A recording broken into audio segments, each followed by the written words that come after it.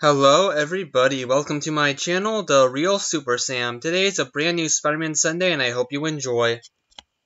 I love the Hobgoblins, each one is a huge threat to the Spider-Man they're fighting, and today I'm going to give off my list on his top 5 comic covers. J. Williams 99 already made his list for the top 10 Hobgoblin comic covers, but mine may be a bit different since it's only top 5, and it will be mine, who has Hobgoblin as his second favorite Spider-Man villain. This list will also count the other Hobgoblins in Spidey's mythos, meaning their comic covers will be candidates for this list as well. With that said, let's see my top 5 favorite Hobgoblin comic covers. Number 5. Web of Spider-Man, issue 94. This cover stands out and is easily to remember. The Hobgoblin holding Spider-Man's lifeless body off the ground, holding an actual gun in the other hand, about to finish him off. I love Alex Shuvri's I don't know how I said his last name right, drawing the characters. I forgot to mention him in my top 5 best Spider-Man artists. He's definitely top 10 for me, at least. He drew this and has a great look for Hobgoblin and Spider-Man. Number 4. Amazing Spider-Man, issue 261. This is a cool action cover, and it seems colored differently than the rest. The fire in the background look like they're moving in real life. Here, Spider-Man is on the floor defeated. One thing that would make this comic cover even cooler is if Spider-Man and Hobgoblin's outfit were torn and ripped up a bit, but from here it is amazing to see Hobgoblin standing victorious in a flaming building that looks like it's falling down around them. Number 3. Spider-Man, issue 6.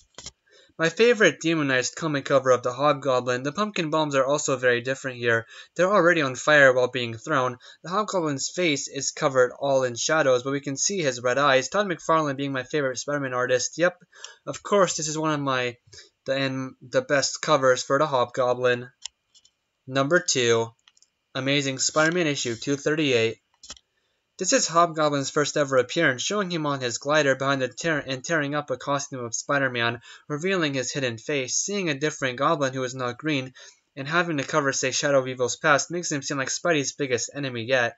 And this comic cover, it's so unique and like, it's almost unbelievable when you see it for the first time, a brand new goblin, and it's a completely different color scheme, and yet it seems like he's more threatening and more powerful than anyone who's ever come before. It's a very known comic cover for Spider-Man. Number 1. The Amazing Spider-Man issue 250. Oh yes, an Amazing Spider-Man comic cover featuring all the craziness of the Hobgoblin, being the monumental 250th issue. This is reminiscent of John Romita Sr.'s art, even though it is drawn by John Romita Sr. The nice touch is Hobgoblin in the number box saying to steal this issue because it's so good. I love that they are fighting to the death there in the middle of a huge fire. And yeah, this is just my favorite, Hobgoblin cover ever. It's so action-packed, and the design for Spider-Man and Hobgoblin are perfect. I mean, it resembles the previous ones for Roger Kingsley Hobgoblin, but this one is just, breathtaking to me. I love it.